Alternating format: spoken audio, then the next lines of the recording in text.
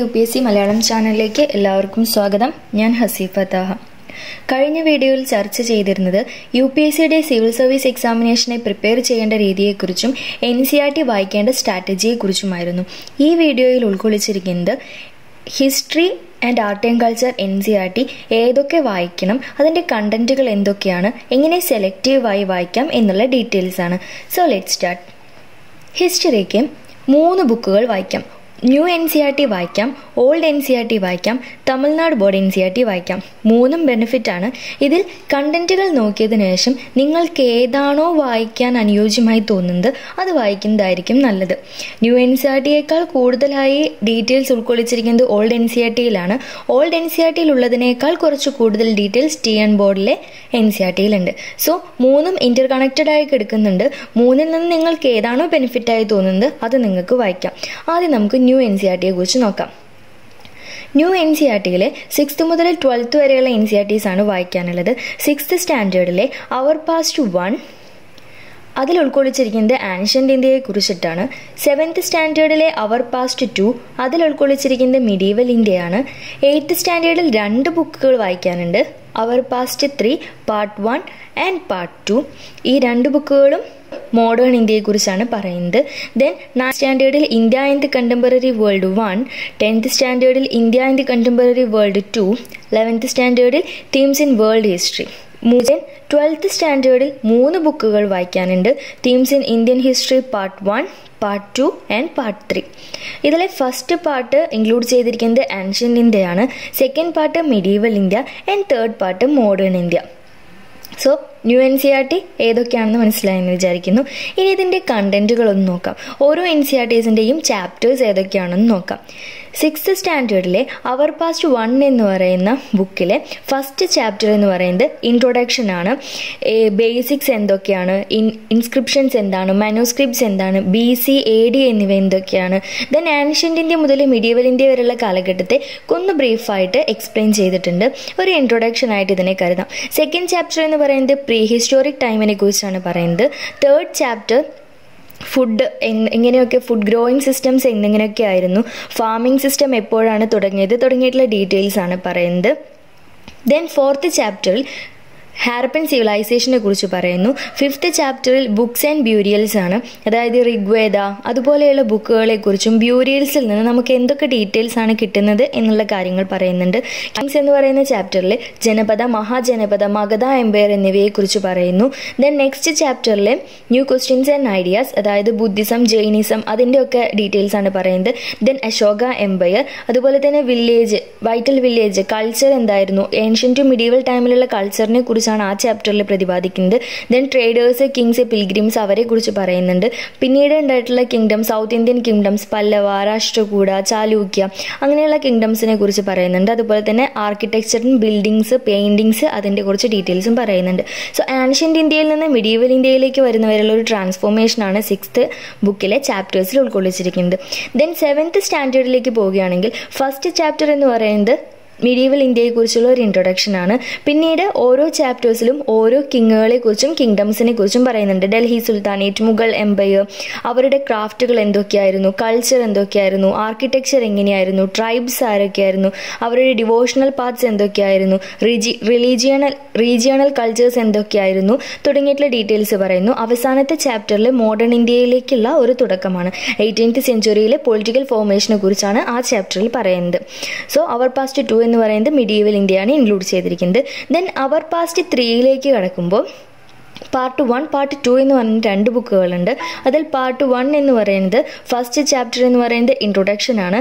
Second chapter എന്ന് പറയുന്നത് വിദേശികൾ ഇന്ത്യയിലേക്ക് ട്രേഡുമായി ബന്ധപ്പെട്ട് വരികയും തുടർന്ന് ടെറിട്ടറി സ്വന്തമാക്കുകയും ചെയ്യുന്ന കാര്യങ്ങളും കമ്പനി അവർ എസ്റ്റാബ്ലിഷ് ചെയ്യുന്നതും. നെക്സ്റ്റ് ചാപ്റ്ററിൽ റൂളിംഗ് ദി കൺട്രി സൈഡ്, നമ്മുടെ കൺട്രി അവർ റൂൾ ചെയ്യുന്നതും. അതുപോലെ തന്നെ ട്രൈബൽ ദിക്കൂസ് അവരെക്കുറിച്ച് പറയുന്നുണ്ട്.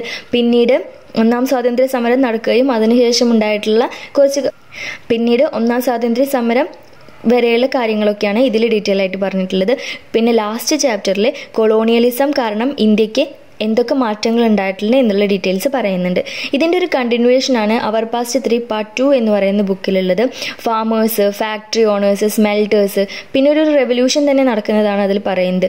നേഷൻ എന്താണ്, നേറ്റീവിനെ കുറിച്ചുള്ള എഡ്യൂക്കേഷൻ കൊടുക്കുന്നത്, വുമൻ കാസ്റ്റ് റീഫോംസ് ഉണ്ടാകുന്നു, പിന്നെ ആ സമയത്തുള്ള വിഷ്വൽ ആർട്സ് എന്തൊക്കെയായിരുന്നു, ദെൻ നാഷണൽ മൂവ്മെൻറ്റ് ഉണ്ടാകുന്നു, പിന്നീട് 1947 ഇൻഡിപെൻഡൻസ് കിട്ടുന്നു.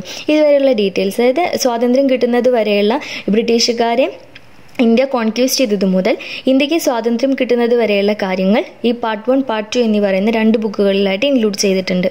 ദെൻ 9th സ്റ്റാൻഡേർഡിലെ ബുക്കും 10th ബുക്കും 11th ബുക്കും വേൾഡ് ഹിസ്റ്ററിയാണ് ഇൻക്ലൂഡ് ചെയ്തിരിക്കുന്നതെന്ന് പറഞ്ഞു. 9th കണ്ടിന്യൂവേഷനാണ് 10th chapter. 9th പറയുന്നത് French revolution, Russian revolution, Nazism, Hitler അവയെക്കുറിച്ചും അതുപോലെ തന്നെ ആ സമയത്തുണ്ടായിരുന്ന എക്കണോമി എങ്ങനെയായിരുന്നു, സൊസൈറ്റി എങ്ങനെയായിരുന്നു, കൊളോണിയലിസം എങ്ങനെയൊക്കെ വേൾഡിനെ എഫക്റ്റ് ചെയ്തു, മോഡേൺ വേൾഡ് എങ്ങനെയായിരുന്നു, പെസൻസ്, ഫാമേഴ്സ് അവരുടെ ലൈഫ് എങ്ങനെയായിരുന്നു, കൾച്ചർ എങ്ങനെയായിരുന്നു തുടങ്ങിയിട്ടുള്ള ഡീറ്റെയിൽസ് കൊടുക്കുന്നുണ്ട്. അതിൻ്റെ ഒരു കണ്ടിന്യൂവേഷനായിട്ട് ഇന്ത്യ ഇൻ കണ്ടംപററി വേൾഡ് 2 യൂറോപ്പിലെ rise of നാഷണലിസവും Indo China nationalist മൂവ്മെൻറ്റും Indian നാഷണലിസവും section 2 ആ സമയത്തുണ്ടായിരുന്ന എക്കണോമി എങ്ങനെയായിരുന്നു, സൊസൈറ്റി എങ്ങനെയായിരുന്നു, ഇൻഡസ്ട്രിയലൈസേഷൻ എങ്ങനെയുണ്ടായത്, അതുപോലെ തന്നെ കൾച്ചർ എന്തൊക്കെയായിരുന്നു, പൊളിറ്റിക്സ് എന്തായിരുന്നു, അവരുടെ ഹിസ്റ്ററി എന്തൊക്കെയായിരുന്നു തുടങ്ങിയിട്ടുള്ള ഡീറ്റെയിൽസാണ് 10th ബുക്കിലെ ചാപ്റ്റേഴ്സിൽ ഇൻക്ലൂഡ് ചെയ്തിരിക്കുന്നത്. 11th സ്റ്റാൻഡേർഡിലെ വേൾഡ് ഹിസ്റ്ററിക്ക് വരുമ്പോൾ ഏർലി സൊസൈറ്റി മുതൽ മോഡേൺ സൊസൈറ്റി വരെയുള്ള കുറച്ച് ഡീറ്റെയിൽസ് അതിൽ കൊടുക്കുന്നുണ്ട്. അതായത് ആൻഷ്യൻ മുതൽ മോഡേൺ വരെയുള്ള കാര്യങ്ങൾ വേൾഡിൻ്റെ ആസ്പെക്റ്റിൽ കൊടുത്തിട്ടുണ്ട്. ഏർലി സൊസൈറ്റി, എംപയേഴ്സ്, മോഡേണൈസേഷൻ തുടങ്ങിയിട്ടുള്ള കാര്യങ്ങളാണ് അതിൽ പറയുന്നത്. ദെൻ 12th സ്റ്റാൻഡേർഡിലെ 3 ബുക്കുകളിൽ പാർട്ട് 1 എന്ന് പറയുന്നത് ആൻഷ്യൻറ്റിൻ്റെ ആണ്. ടീം 1 പ്രീ ഹിസ്റ്റോറിക് ടൈമിനെ കുറിച്ച് പറയുന്നു, ഒപ്പം തന്നെ ഹാരപ്പൻ സിവിലൈസേഷനെയും പറയുന്നുണ്ട്. ടീം 2 ഏർലി സ്റ്റേറ്റ്സ് ആൻഡ് എക്കണോമീസിനെ കുറിച്ച് പറയുന്നു. ടീം 3 അതുപോലെ തന്നെ ഏർലി സൊസൈറ്റീസിനെ കുറിച്ച് പറയുന്നുണ്ട്. ടീം 4 കൾച്ചറൽ ഡെവലപ്മെൻറ്റ്സിനെ കുറിച്ചും പറയുന്നുണ്ട്. ദെൻ സെക്കൻഡ് പാർട്ട് എടുക്കുകയാണെങ്കിൽ ഇന്ത്യയിലേക്ക് വന്ന ട്രാവലേഴ്സിനെ കുറിച്ച്, ഏർലി മിഡീവൽ ടൈമിൽ ഇന്ത്യയിലേക്ക് വന്ന ട്രാവലേഴ്സിനെ കുറിച്ച് പറയുന്നുണ്ട്. അതുപോലെ തന്നെ ഭക്തി സൂഫി ട്രഡീഷൻസിനെ കുറിച്ചും, വിജയനഗര എംപയർ, പെസൻസ്, ജമീന്ദാർസ് അവരുടെയുള്ള അഗ്രേറിയൻ സൊസൈറ്റി എന്തൊക്കെയായിരുന്നു, പിന്നീട് മുഗൾ എംപയറും അവരുടെ കോഡ്സിനെ കുറിച്ചും കുറച്ച് ഡീറ്റെയിൽ ആയിട്ട് ആ ബുക്കിൽ പറയുന്നുണ്ട്. പാർട്ട് 3 വരുമ്പോൾ മോഡേൺ ഇന്ത്യയാണ്. കൊളോണിയലിസം, അതിൻ്റെ ആഫ്റ്റർ എഫക്റ്റ് എന്തൊക്കെയാണ്, പിന്നെ റിബൽസ്, ഏതൊക്കെ റിബൽസാണ് നടക്കുന്നത്, അതുപോലെ തന്നെ അർബണൈസേഷൻ, പ്ലാനിങ് ആൻഡ് ആർക്കിടെക്ചർ, മഹാത്മാഗാന്ധിയുടെ വരവ്, അതുപോലെ തന്നെ ഇന്ത്യൻ നാഷണൽ മൂവ്മെൻറ്റ് ഉണ്ടാകുന്നു, സിവിൽ ഡിസൊബീഡിയൻസ് ഉണ്ടാകുന്നു, അതിനുശേഷം ഇന്ത്യ പാർട്ടീഷനെ കുറിച്ചിട്ടുള്ള ഡീറ്റെയിൽസ് പറയുന്നുണ്ട്. ദെൻ ഇന്ത്യക്ക് സ്വാതന്ത്ര്യം കിട്ടുന്നു, ഫ്രെയിമിംഗ് ദ കോൺസ്റ്റിറ്റ്യൂഷൻ. അപ്പോൾ ഇത്രയും ഡീറ്റെയിൽസാണ് 6th മുതൽ 12th വരെയുള്ള ന്യൂ NCERTയിൽ ഇൻക്ലൂഡ് ചെയ്തിരിക്കുന്നത്. 6th to 8th ഒരു ചെറിയ ബ്രീഫായിട്ട് ഏൻഷ്യൻ്റ് മുതൽ മോഡേൺ വരെയുള്ള ടൈംസ് പറയുന്നു. ദെൻ ഒരു ബ്രേക്കാണ് 9th മുതൽ 11th വരെയുള്ളത് വേൾഡ് ഹിസ്റ്ററിയെ കുറിച്ചാണ്. Then +2 ancient to modern India കുറച്ച് ഡീറ്റെയിൽ ആയിട്ട് പറയുന്നുണ്ട്. ഇനി നമുക്ക് ഓൾഡ് NCERTയെ കുറിച്ചൊന്ന് നോക്കാം. ഓൾഡ് NCERTയിൽ ഫസ്റ്റ് ബുക്ക് എന്ന് പറയുന്നത് 10th സ്റ്റാൻഡേർഡിലെ the story of civilisation 1 എന്ന് പറഞ്ഞിട്ടുള്ള ബുക്കാണ്. പാർട്ട് 1 ആണ്. അതിൽ heritage of India, art and architecture, ഹെറിറ്റേജിനെ കുറിച്ചാണ് ഡീറ്റെയിൽ ആയിട്ട് പറയുന്നത്. ദെൻ ഇന്ത്യൻ അവേക്കനിങ്, ഇൻഡിപെൻഡൻസിന് വേണ്ടിയിട്ടുള്ള ഇന്ത്യയുടെ സ്ട്രഗിളും വിശദീകരിക്കുന്നുണ്ട്. അതിൻ്റെ തന്നെ part 2 the story of civilisation 2 world ഹിസ്റ്ററിയെ കുറിച്ചാണ് പറയുന്നത്. First world war, Russian revolution, 1919 and second world war, the world war after second world war, heritage of India, Indian awakening, India struggle for independence തുടങ്ങിയിട്ടുള്ള കാര്യങ്ങളും അതിൽ include ചെയ്തിട്ടുണ്ട്. ഇനി most and important ആയിട്ടുള്ള 3 ബുക്കുകളാണ് R.S. ശർമ്മയുടെ ancient ഇന്ത്യയും, Romila തപ്പാറിൻ്റെ medieval ഇന്ത്യയും, Bipin ചന്ദ്രയുടെ modern ഇന്ത്യയും. Then R.S. ശർമ്മയുടെ ആൻഷ്യൻ്റ് ഇന്ത്യയിൽ ഡീറ്റെയിൽ ആയിട്ട് ന്യൂ NCERTയേക്കാൾ കുറച്ചുകൂടി ഡീറ്റെയിൽ ആയിട്ട് ആൻഷ്യൻ്റ് ടു മിഡീവൽ ടൈംസ് വരെയുള്ള ഹിസ്റ്ററി കൊടുത്തിട്ടുണ്ട്. അതിൽ ഫസ്റ്റ് 3 ചാപ്റ്റേഴ്സ് എന്ന് പറയുന്നത് ഇൻട്രൊഡക്ഷൻ ആണ്. 6th സ്റ്റാൻഡേർഡിലെ ഇൻട്രൊഡക്ഷൻ പോലെ തന്നെ അതിൻ്റെ കുറച്ച് ബ്രീഫായിട്ടുള്ള ഇൻട്രൊഡക്ഷനാണ് ഇതിൽ കൊടുത്തിരിക്കുന്നത്. Then 4th and 5th chapter pre historic ടൈമിനെ കുറിച്ചാണ് പറയുന്നത്. 6th ചാപ്റ്റർ ഹാരപ്പൻ സിവിലൈസേഷൻ ആണ്. 7th chapter Aryans, Rigveda, Vedic ഏജിനെ കുറിച്ചും, next chapter later Vedic age, then Jainism and Buddhism, first Magadhan Empire, Iranian and മെക്കഡോണിയൻ inversions, വർണ്ണ society, Mauryans, then Maurya റൂളിൻ്റെ significance എന്തൊക്കെയാണ്, central ഏഷ്യയുമായിട്ട് ഇന്ത്യക്ക് ഉണ്ടായിരുന്ന കോണ്ടാക്റ്റുകൾ എന്തൊക്കെയായിരുന്നു, അതിൻ്റെ റിസൾട്ടുകൾ എങ്ങനെയാണ്, പിന്നെ ശതവാഹനാസ് തുടങ്ങിയിട്ടുള്ളവരുടെ ഡീറ്റെയിൽസ് ആണ് ഇതിൽ പറയുന്നത്. സോ ന്യൂ NCERTയിലെ +1 +2 ആൻഷ്യൻ്റ് ഇന്ത്യയേക്കാൾ കുറച്ചുകൂടി ഇൻഫോർമേറ്റീവായിട്ട് ഇതിൽ കൊടുത്തിട്ടുണ്ട്, പക്ഷെ കുറച്ച് കൺജസ്റ്റഡ് ആണ്. ദെൻ നെക്സ്റ്റ് ബുക്കാണ് ടോമില തപ്പാറിൻ്റെ മിഡീവൽ ഇന്ത്യ. അതിലെ ഫസ്റ്റ് ചാപ്റ്റർ എന്ന് പറയുന്നത് ഇൻട്രൊഡക്ഷൻ ആണ്. Then south Indian കിങ്ഡംസിനെയും north Indian കിങ്ഡംസിനെയും കുറിച്ച് പറയുന്നുണ്ട്. പിന്നെ Delhi sultanate, Mughals, Europeans, Akbar, അതുപോലെ തന്നെ മുഗൾ എംപയർ, അവരുടെ കുറച്ച് ഡീറ്റെയിൽസ് അതിൽ കൊടുത്തിട്ടുണ്ട്. മിഡീവൽ ഇന്ത്യ കുറച്ചുകൂടി ബെറ്റർ ആയിട്ട് തന്നെ കിട്ടും, കുറച്ചുകൂടി ഇൻഫോർമേഷൻസ് കൂടുതലും ഇതിലുണ്ടായിരിക്കും.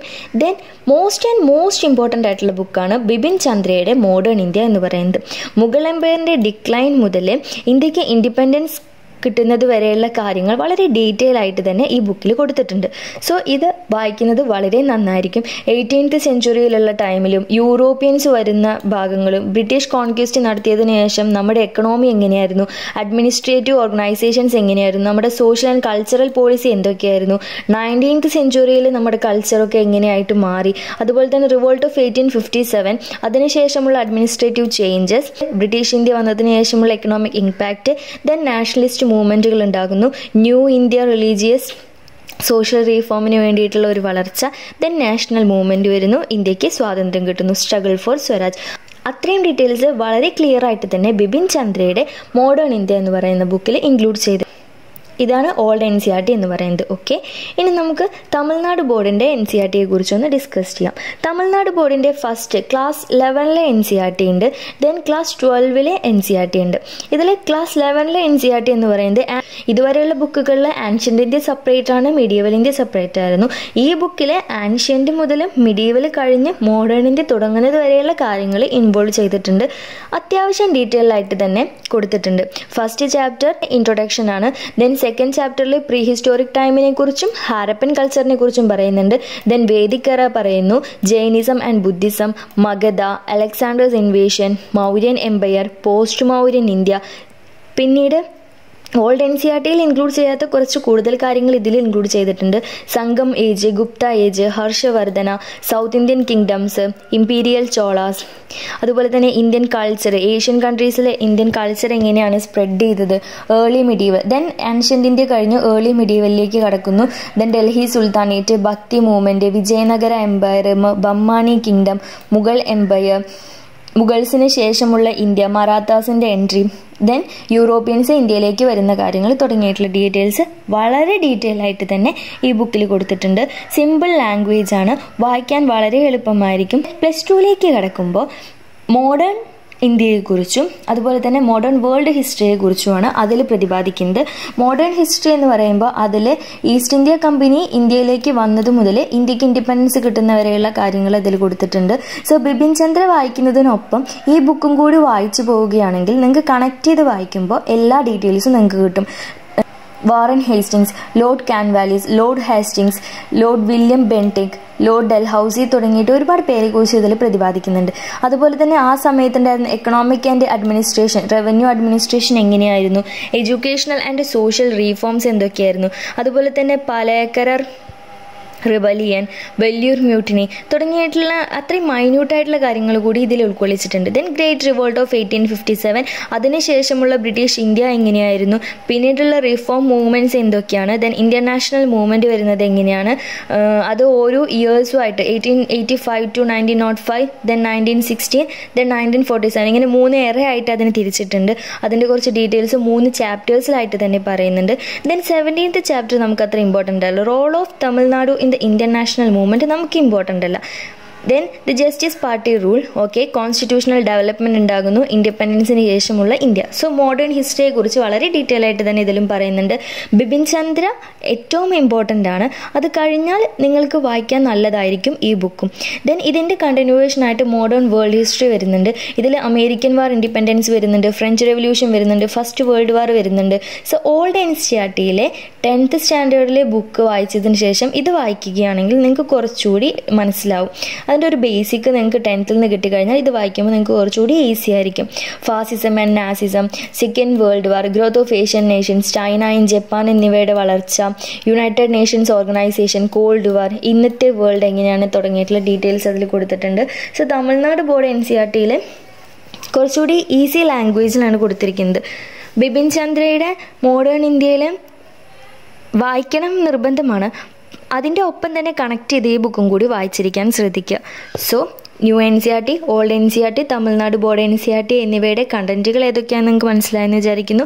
ഇനി ഇത് എല്ലാതിൻ്റെയും കണ്ടൻറ്റുകൾ നോക്കിയതിന് ശേഷം ഓരോ ബുക്കുകളും എടുത്ത് അതിലെങ്ങനെയാണ് പ്രതിപാദിച്ചിരിക്കുന്നത് എന്ന് നോക്കിയതിന് ശേഷം നിങ്ങൾക്ക് ഏതാണോ വായിക്കാൻ എളുപ്പമായി തോന്നുന്നത്, നിങ്ങൾക്ക് എളുപ്പത്തിൽ കവർ ചെയ്യാൻ പറ്റുന്നത് ഏതാണ്, കൂടുതൽ ഇൻഫോർമേഷൻസ് ഇൻക്ലൂഡ് ചെയ്തിരിക്കുന്നത് ഏതിലാണെന്ന് വിലയിരുത്തിയതിന് ശേഷം സെലക്ട് ചെയ്ത് വായിക്കുക. ഓക്കെ. ദെൻ ഹിസ്റ്ററിയിലെ മറ്റൊരു പ്രധാനപ്പെട്ട ഭാഗമാണ് ആർട്ട് ആൻഡ് കൾച്ചർ എന്ന് പറയുന്നത്. ആർട്ട് ആൻഡ് കൾച്ചറും ഇതുപോലെ തന്നെ ആൻഷ്യൻ്റ്, മിഡീവൽ, മോഡേൺ എന്നിങ്ങനെ 3ആയിട്ട് തരംതിരിക്കാം. ഇതിലെ +1 an introduction to Indian art part 1, +1 തന്നെ living craft traditions of India, +2 craft traditions of India past, present and future എന്നീ 3 ബുക്കുകളാണ് വായിക്കാനുള്ളത്. ഇതിലെ ഫസ്റ്റ് ബുക്കിൽ 11th സ്റ്റാൻഡേർഡിലെ an introduction to Indian art എന്ന് പറയുന്ന ബുക്കിൽ വായിക്കാനുള്ളത് ആൻഷ്യൻ ടൈം മുതൽ മിഡീവൽ ടൈം വരെയുള്ള കാലഘട്ടത്തെ ആർട്ട് ആൻഡ് കൾച്ചറിനെ കുറിച്ചിട്ടാണ്. Pre historic ടൈമിലെ rock paintings, Indus വാലിയിലെ arts എന്തൊക്കെയായിരുന്നു, മൗര്യൻ പീരീഡിലെ ആർട്സ് എന്തൊക്കെയായിരുന്നു, post Mauryan trends, Indian art and architecture, later mural traditions, temple architecture, Indian bronze sculpture, പിന്നെ അതുപോലെ തന്നെ ഇന്തോ ഇസ്ലാമിക് ആർക്കിടെക്ചർ, മിഡീവൽ ഇന്ത്യയിൽ വരുന്ന ഇന്തോ ഇസ്ലാമിക് ആർക്കിടെക്ചറിനെ കുറിച്ചും പ്രതിപാദിക്കുന്നുണ്ട്.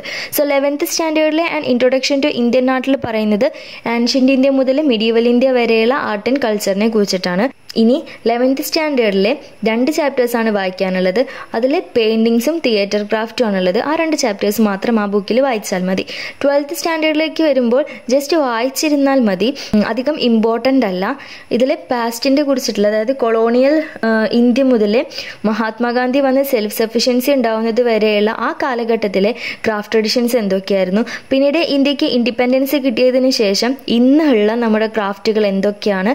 ദെൻ യൂണിറ്റ് 3 പറയുന്നത് ഫ്യൂച്ചറിൽ ക്രാഫ്റ്റ് ബസാർസ്, ഏജ് ഓഫ് ടൂറിസത്തിൽ നമുക്ക് അത് എത്രത്തോളം ബെനിഫിറ്റ് ഉണ്ടാക്കുന്നുണ്ട്, ഇതിൻ്റെ ഡെവലപ്മെൻറ്റ് എന്തൊക്കെയാണെന്ന് തുടങ്ങിയിട്ടുള്ള കാര്യങ്ങളാണ് അതിൽ പറയുന്നത്. ഒരു economic പെർസ്പെക്റ്റീവാണ് unit 3 socio economic പെർസ്പെക്റ്റീവിൽ. So ഇത്രയുമാണ് ഹിസ്റ്ററിയിലും ആർട്ട് ആൻഡ് കൾച്ചറിലും നമുക്ക് വായിക്കാനുള്ള ബുക്കുകളുടെ ലിസ്റ്റ് എന്ന് പറയുന്നത്. ഓരോ ബുക്കുകളിലും ഏതൊക്കെ ചാപ്റ്റേഴ്സ് ആണെന്നുള്ളത് എന്നും അതിലെന്തൊക്കെയാണ് ഇൻക്ലൂഡ് ചെയ്തിരിക്കുന്നത് എന്നുള്ളതും ഒരു ചെറിയ ബ്രീഫ് എക്സ്പ്ലനേഷനാണ് ഇവിടെ തന്നിരിക്കുന്നത്. നിങ്ങൾക്ക് ഉപകാരപ്പെടുമെന്ന് വിചാരിക്കുന്നു. ഇനി GS 1 തന്നെ geography, Indian society, GS 2 polity, GS 3 economics, science and technology തുടങ്ങിയിട്ടുള്ള ബുക്കുകളുടെ വായിക്കേണ്ട ലിസ്റ്റുകളും അതിൻ്റെ കണ്ടൻറ്റുകളും അടുത്ത പാർട്ടിൽ ഉൾക്കൊള്ളിക്കുന്നതാണ്. സോ അതുവരെ ബൈ.